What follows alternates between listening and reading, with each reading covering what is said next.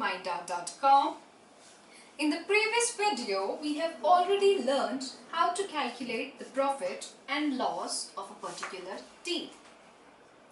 Here in this video, we would learn to calculate the profit percentage denoted as P% and loss percentage denoted as L%. But why do we need to calculate percentage when we have already learned to calculate profit and loss? Is it because maths has a habit of being complicated? Well, no. This is much more than this, and it's really interesting. Let's have a look. Or we denote it as P% is calculated as profit upon the cost price multiplied by 100. The same way, loss percentage, or denoted as L%, is equal to loss upon cost price into 100.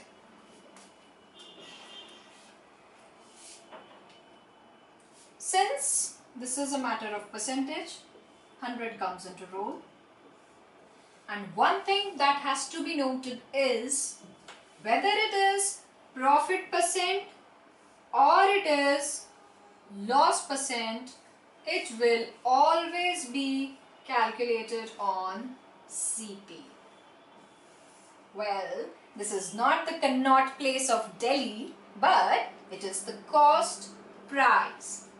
Once again, profit percent or loss percent is always calculated on cost price. Here is the formula. We are taking another two cases with the same profits but different profit percentage.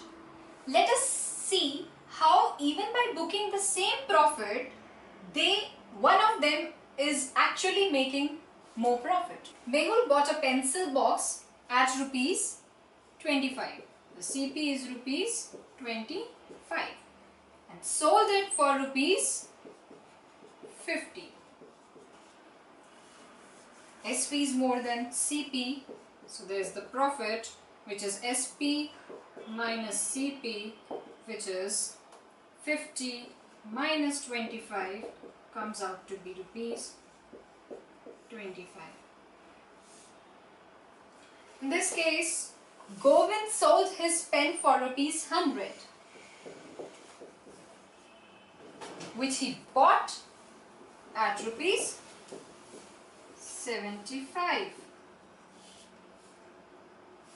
Since SP is more than CP, again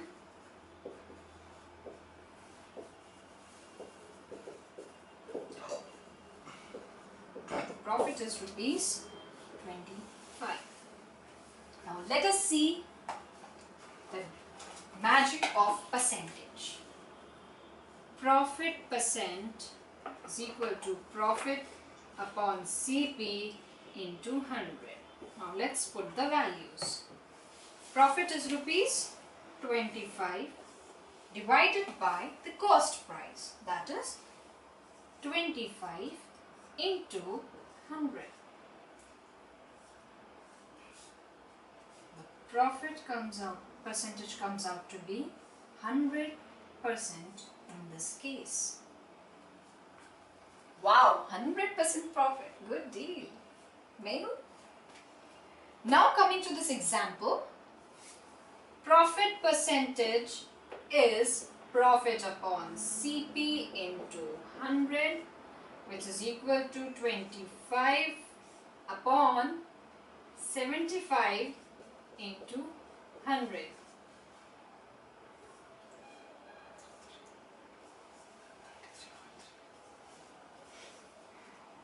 .3%. Well, Govind, though he made a profit, but in terms of percentage, he made only 33.33% of profit, while Mehul made 100% of profit. Let us see this example. Sangeeta bought a sari worth rupees 2000. CP becomes rupees 2000. She sold it for rupees 5000. The selling price becomes 5000. What is the profit or loss percentage that she made? Since CP is more than since SP is more than CP, she booked a profit which would be calculated as SP minus CP, which would come out to be 5000 minus 2000, that is rupees 3000. Don't stop here. Read. They have asked to calculate the profit percentage or loss percentage. So, moving ahead, profit percentage, which is equal to profit upon cost price multiplied by 100, which comes out to be rupees 3000 divided by the cost price rupees 2000 into 100. 0 rupees, this is profit, so there will be percentage 150%. So she made a profit of 150%. Do not worry, profit percentage may go above 100. This is how it is simple. You first have to identify the cost price, selling price. You have to see which one of these is greater. Then you have to apply the formula. And then, since percentage is asked, you have to apply the respective formula for that. And please remember to put this unit. Let's have a look at this example. Sangeeta bought a sari for rupees 2000. Her cost price becomes rupees 2000. She got the embroidery done on it worth rupees 700.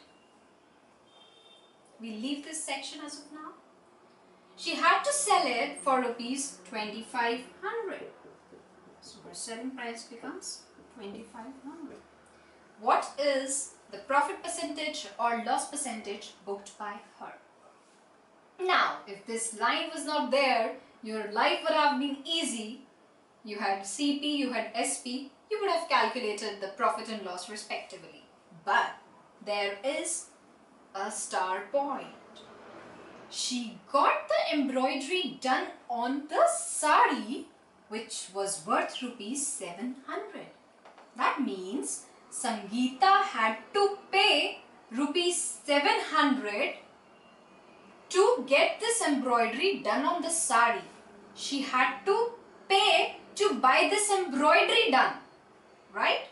So, this also becomes her cost price. So, rather than just 2000, what is the total spent or the net cost price of Sangeeta? CP1, CP2. We can name it as CP1, we can name it as CP2, and the net CP, we can write it as, denote it as CP, the sum of CP1 and CP2, that is 2000 plus 700. That comes out to be 2700. So the net cost price for Sangeeta was rupees 2700, and her selling price is the same, 2500. She sold it for 2500. So now which one of these is greater? CP. Since CP is greater than SP, she booked a loss. And we would calculate loss as CP minus SP, which will come out to be 2700 minus 2500, that is 200. This is the loss. Loss is rupees 200. Read again. The question demands percentage loss, percentage profit. So we have to calculate the loss percent. Let's cover it here. Loss percentage is loss divided by CP into 100. What is the loss? Rupees 200. What is the CP? Again, CP is the net CP that we would use here. 2700 into 100. We cancel these and the net result comes out to be